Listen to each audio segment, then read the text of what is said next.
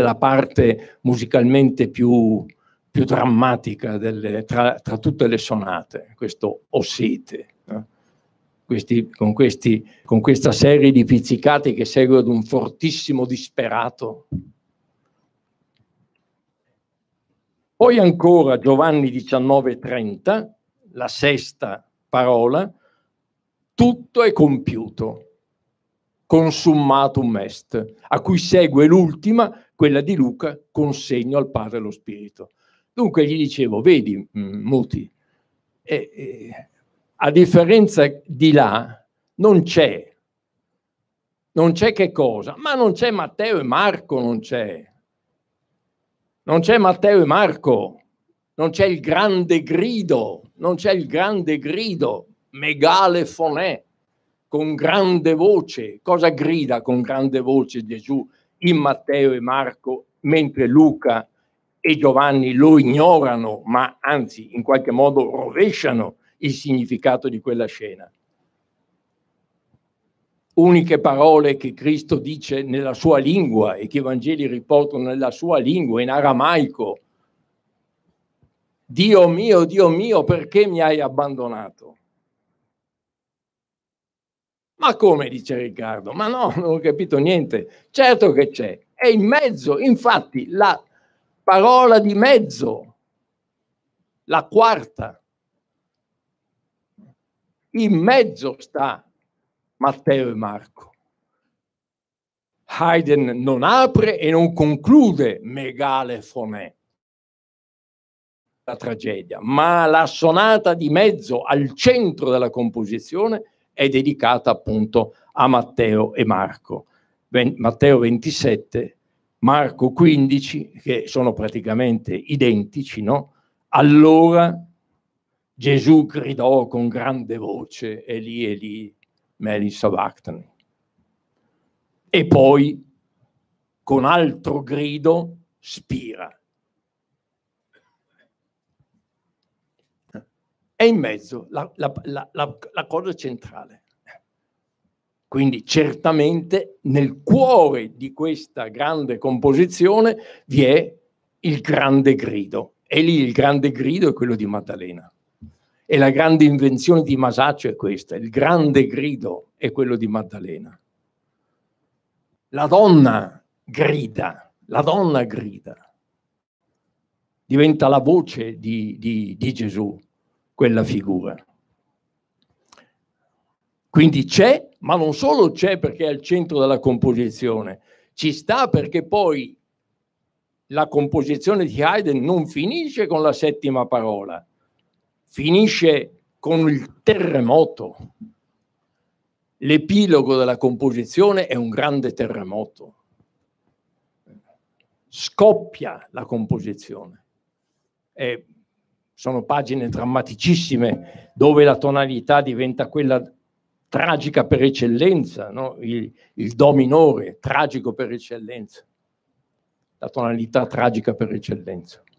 Pagine di una drammaticità da finale del Don Giovanni di Mozart. Quindi c'è il grande grido, c'è nel cuore della composizione, anche se trattenuto, perché è posto lì nel cuore, certo, ma in mezzo tra un inizio, perdona, di remissione e un finale consummatum est. Quindi stretto nel mezzo c'è, ma come dire, composto, posto lì, insieme a questo inizio, a questa fine. Però la finale è travolgente, il finale è travolgente ed è tutto impostato su una tonalità tragica. Ed è la megale fonè, ed è il grande grido. Il grande grido. Che cosa risultava? Che appunto in questa composizione, in questa musica, nel suo insieme e nelle diverse sonate, nei suoi diversi aspetti, emergeva questo elemento che è proprio del linguaggio musicale. La capacità appunto di farci ascoltare insieme ciò che non possiamo dire insieme. Farci ascoltare e vedere ciò che non possiamo dire. L'indicibile non è semplicemente l'indicibile è ciò che non si può dire, ma possiamo immaginare, ma possiamo ascoltare, ma possiamo vedere.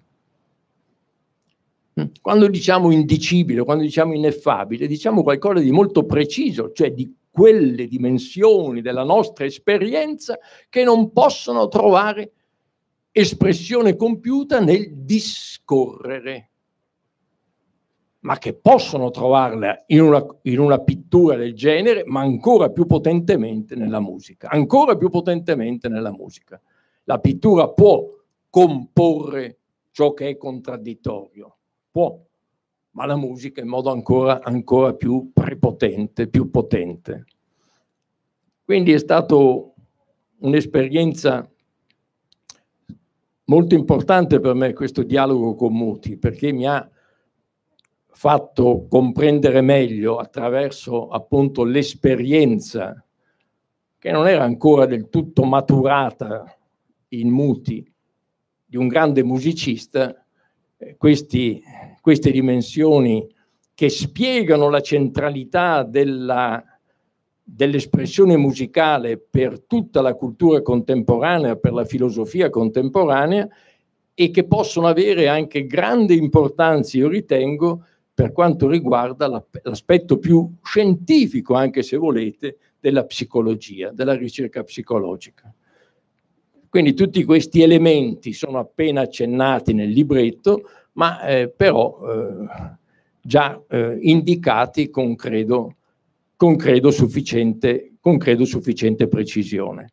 Naturalmente queste mie parole sono soltanto un invito a che voi vediate bene, osserviate bene quella straordinaria tavola di Masaccio e ascoltiate bene la musica e questa straordinaria composizione di Haydn dedicata alle 7 parole di Cristo in croce.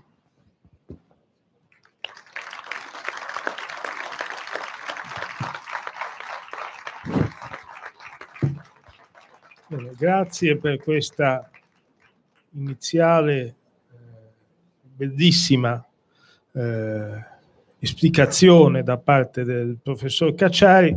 Io credo che adesso la cosa migliore forse sarebbe chiedere al pubblico se vi sono occasioni di domanda oppure di breve riflessione, in modo da incalzare il discorso che qui abbiamo seguito.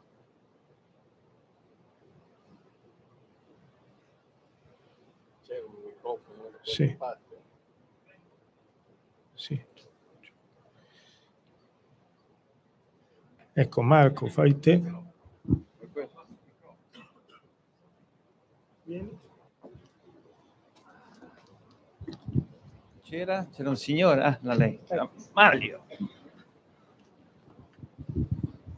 È stato, grazie, tanto per iniziare, è stato molto, molto interessante e molto un'apertura verso qualcosa che naturalmente non avevo mai messo a fuoco con precisione così esatta.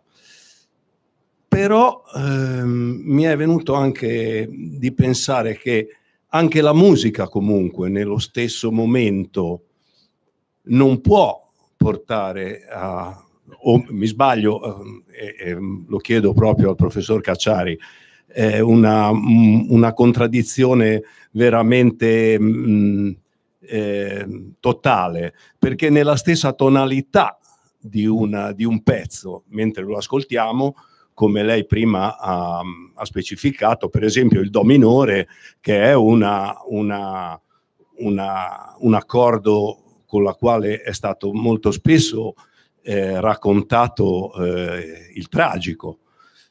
E lì, in quel momento, difficilmente possiamo esultare di gioia, oppure possiamo pensare alla serenità. Difficilmente con un do minore potremmo andare dentro un discorso di serenità. Che ne pensa? Sì. Ha ragione, in un momento, se la tonalità è quella, è difficile vedere colori diversi. Muti, c'è un passaggio in cui dice: quando c'è il do maggiore io vedo bianco, e quando c'è il do minore vedo nero. È vero, ci sono queste tonalità, ma immagini, ma vede la ricerca, il senso, l'intenzione, pensiamo a questo, l'intenzione della musica, e della musica contemporanea in particolare, è proprio sempre diretta a tentare di superare questo limite. Immagini in Wagner, ma nello stesso tempo c'hai magari un corno che ti dice, nel momento della gioia di Sigfrido, il funerale. È continuo questa ricerca di simultaneità, È il senso del linguaggio musicale, la ricerca della simultaneità, è proprio il suo senso, che la pittura contemporanea riprende. L'ansia di dipingere composizioni di Kandinsky, dopo il periodo primo figurativo, eccetera, no? Composizione 1, composizione 2, le composizioni, il suo rapporto con Schoenberg, no? Cioè, lui voleva dipingere musica, la musica di Schoenberg, e Schoenberg voleva dipingere i quadri di Kandinsky. E naturalmente sono tentativi in gran parte destinati al fallimento, lei in questo ha ragione, sono in gran parte destinati prenda Scriabin quando vuole fare la musica di colori, quando vuole inventare un pianoforte che man mano che tu suoni si vedono colori. Prima Luca ha citato quell'esperienza naturalmente per me straordinaria, che fu lavorare con Nono all'epoca del Prometeo. All'inizio si pensava di combinare ancora, proprio per mettere in evidenza quanto vi ho detto, combinare la musica, a fare accompagnare la musica con delle immagini, con dei colori, con delle immagini visive, che avrebbe dovuto fare Vedova.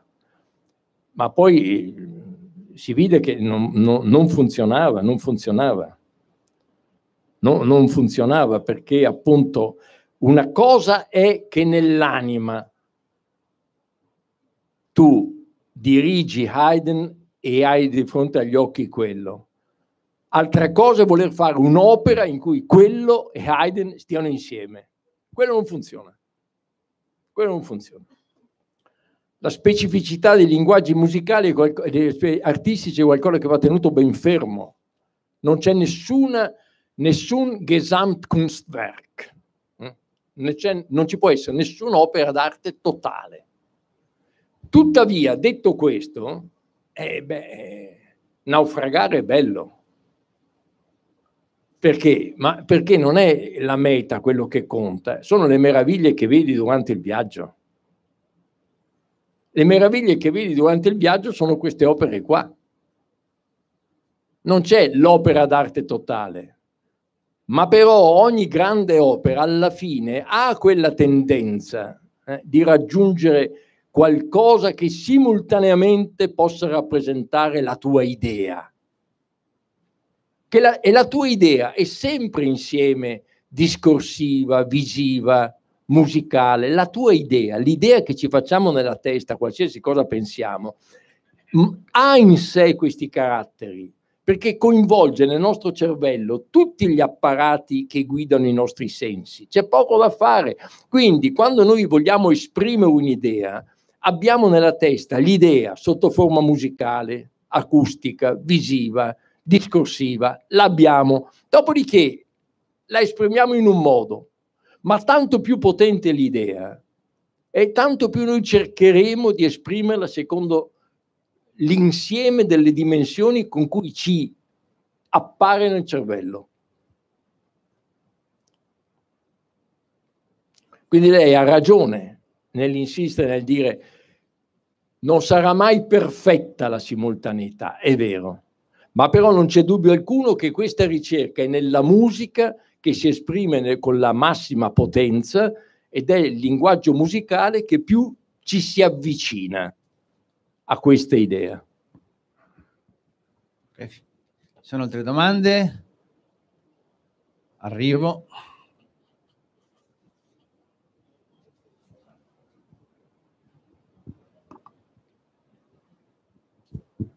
Buonasera professore.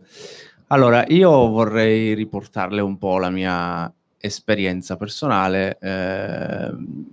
Trovo significativo questo parallelismo tra il visivo e il sonoro. Io sono professore d'orchestra alla Scala e da musicista in orchestra riconosco che la modalità visiva per noi che stiamo dietro al leggio e interpretiamo il gesto del direttore è quasi una sinestesia psicologica, perché noi sentiamo vedendo il gesto e anticipiamo quello che dovremo poi eseguire a livello fisico e acustico. E quello che mi chiedevo, questo è frutto di un linguaggio universale che diciamo viene tirato fuori dall'emotività e dalla, diciamo, dalla nostra parte più ancestrale dell'emozione, o è semplicemente frutto di un addestramento esperienziale, quindi del fatto che con gli anni, con l'esperienza, si riesce a leggere in un determinato modo, quindi quasi un condizionamento molto fisico, quasi pavloviano, diciamo, con l'esperienza. Quindi è qualcosa di più profondo o è qualcosa, secondo lei, di addestramento, un addestramento, insomma? Beh, premettendo che non c'è nessun ingenium senza studium, perché un ingenium che poi non studia è l'animale. L'animale è pieno di ingegno, ma poi non ha il suo cervello non gli permette di elaborare con lo studio le sue potenzialità. Ma quindi che non possiamo porre una separazione tra le due dimensioni. Comunque io penso che la musica abbia a che fare con una dimensione profonda della psiche, e da qui dipende anche la sua universalità. Poi naturalmente le musiche, non c'è la musica, ci sono le musiche. La nostra musica europea occidentale si costruisce, come è stato ampiamente spiegato, e accompagna tutto il processo di razionalizzazione proprio della nostra forma di vita e della nostra filosofia, della nostra scienza, no? La musica europea occidentale non è mica universale. La musica indiana, la nostra musica è tutta una grande operazione, un grande processo di razionalizzazione, di semplificazione, di riduzione, di razionalizzazione. Dopodiché c'è la musica contemporanea che cerca di spezzare quest'ordine, ma che è stato un grande ordine che si è formato nei secoli.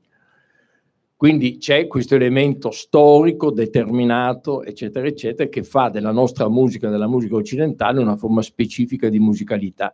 Però detto questo, c'è più profondamente ancora, certamente io ritengo una base psicologica profonda che spiega l'universalità del linguaggio musicale. E chi l'ha spiegato meglio di tutto è il nostro Vico. È evidente che la parola nasce dal suono e che prima del suono c'era il tentativo di emettere un suono. Prima del bestione che grida, che suona, che grida, che emette dei suoni, cioè suona. Cosa vuol dire suonare? Emettere dei suoni. Mica soltanto in base alla scala, no, emetto dei suoni, grido, megale fonè. E la musica e il suono ricorda questa origine, la ricorda costantemente, potentemente, perché, come diceva Dante, e Muti ne parla nel libro, è Dante che se lo chiede, com'è che la musica mi parla anche se io non ne so niente? Guardate che è ben strano, ci avete mai pensato? È ben strano. Quanti sono quelli che veramente amano la musica? E quindi se io amo qualcosa, perché devo dire no, ma tu non la capisci? Ma in base a quale dogma? Eppure non ne sa niente. Sarebbe come io dire, io amo il cinese.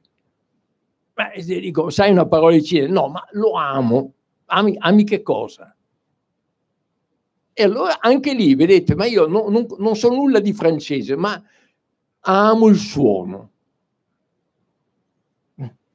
Cioè questo elemento di sonorità, questa capacità di ascolto che va forse, che tocca forse uno strato della nostra psiche particolarmente profondo, perché noi non nasciamo parlanti.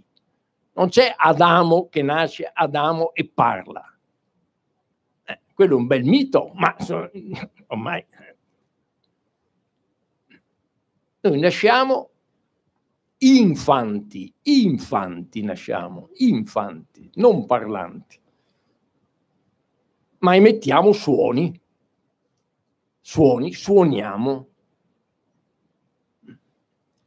E la musica, e suonando, alle origini, suonando, probabilmente ci capivamo pure. Riuscivamo pure a fare una vita di comunità suonando e non parlando. E quindi la musica, che naturalmente adesso ora poi diventa un prodotto ultra razionale, addirittura matematico, la musica occidentale, ricorda comunque questa origine, ha comunque a che fare con questo strato profondo della psiche, attraverso il quale noi ci intendavamo, ci fraintendavamo, ci comprendavamo, suonando.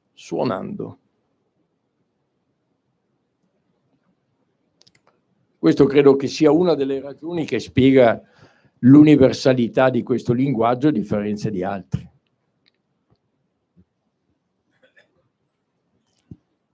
Ok, ci sono altre domande?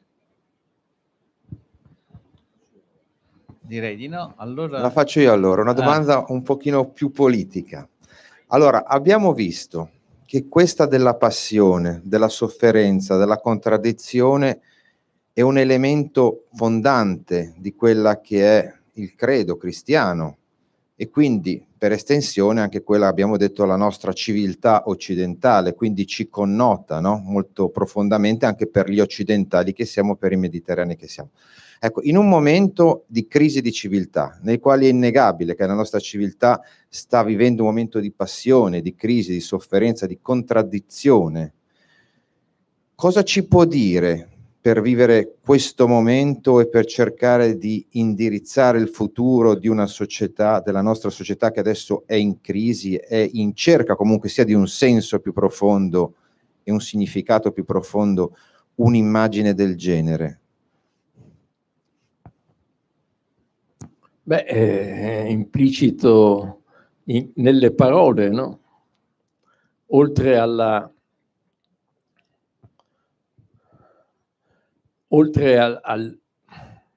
all'icona, al veder chiaro, qui non c'è nessun infingimento e nessuna maschera, no? Hanno messo in croce quella persona e accanto a quella persona vi sono tre soli che la amano in modo diverso, ma sono accanto a lei e la vedono in croce, non si nascondono allo spettacolo. Quindi, prima cosa, vedere le cose come stanno. Quello in croce e grida insieme alla donna che lo ama. Prima cosa. Seconda, che nella musica si sente, ma anche lì, perché la Madonna non ha il dolore violento di Maddalena. È quello che dice le altre parole di Cristo, quelle che Cristo pronuncia in croce in base al racconto evangelico. perdona. Perdona. Guarda che il mio sacrificio deve porre fine alla catena della vendetta. Dice, non cercare di vendicarmi, perdona. Perdona. È la prima parola che Haydn mette in musica, il perdono. Prima il perdono e poi oggi sei con me in paradiso. Hai perdonato? Sei in paradiso. No, non state, ce le raccontiamo mitologicamente queste robe. Hai perdonato? Cioè non hai nemico, perché lo ami il nemico, hai perdonato, sei in paradiso. Sei in paradiso, punto. Non è un discorso mitologico, domani, dopodomani, utopistico, mitologico. Hai perdonato, sei in paradiso. Questa tua vita diventa paradiso. Non c'è niente da applaudire, applaudi lui. Questo è il discorso. Poi certo, in Haydn vi è quell'insieme straordinario, quella contraddizione che certo non si dispone in simultaneità, certo, ma un mest che al primo momento tu senti come un compimento, una soluzione. Ti sembra qui Haydn tira fuori la soluzione, consummatum est. E invece no, perché immediatamente dopo, finito quel consummatum est che tu ascolti sbagliando come compimento, il terremoto. Non è compiuto nulla. Cosa non è compiuto nulla? Ma che nessuno ha perdonato. Chi è che ha perdonato? Chi è che gli è andato dietro? Quei tre. Quei tre gli sono andati dietro. Chi è ai piedi della croce? Quei tre. E gli altri? Gli altri l'avevano tradito. Erano a spasso gli altri. Chi gli è andato dietro? E allora è compiuto tutto, ma neanche per sogno. È la catastrofe, il terremoto. È l'epilogo della composizione di Haydn. Tutto questo dice. È uno specchio che brucia, in cui tu devi rivolgerti e vedere e fare i conti con te stesso e col tuo Dio. Chi sono di quelli? Ci sto io? Ci sto là? Dove sto? Sono lì? Sono altrove? Ho perdonato? Non ho perdonato? Sono domande, no? Imagines agentes, immagini che danno a pensare. Ma non a pensare così in astratto, in termini contemplativi, in termini pratici.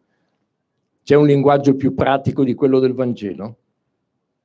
C'è un linguaggio più pratico di quello del Vangelo. Dice addirittura fate la verità, ma c'è mai stato un greco che ha detto fate la verità? Ma allora faccio la verità, faccio un letto, faccio un tavolino, faccio la verità. Fai la verità. Se hai capito che quella è la verità, fai, cioè segui quel signore lì in croce.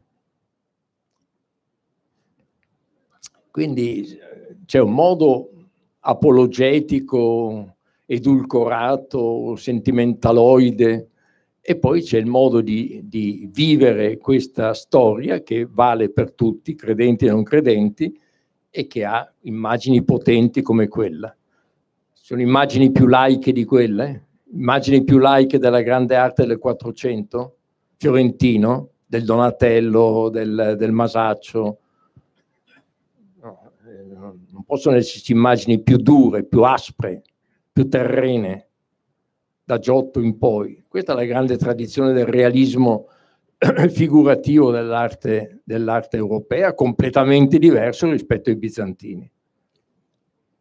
Completamente, invece i bizantini vedevano quella cosa lì, dicevano è una bestemmia.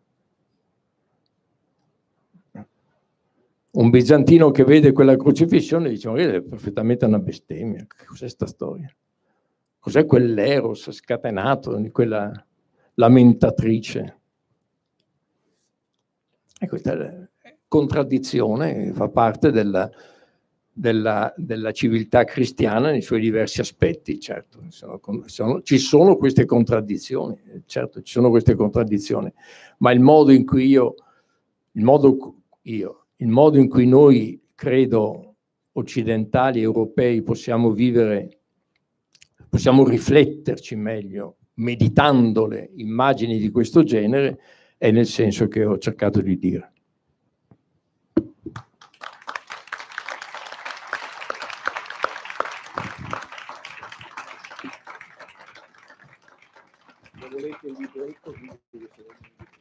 Bene, se non ci sono altri, io direi che possiamo chiudere questa serata, tenendo presente che lì avete anche la possibilità di acquistare il libro del dialogo di Massimo Cacciari con Riccardo Muti, e vi ringraziamo tutti per questa bella occasione.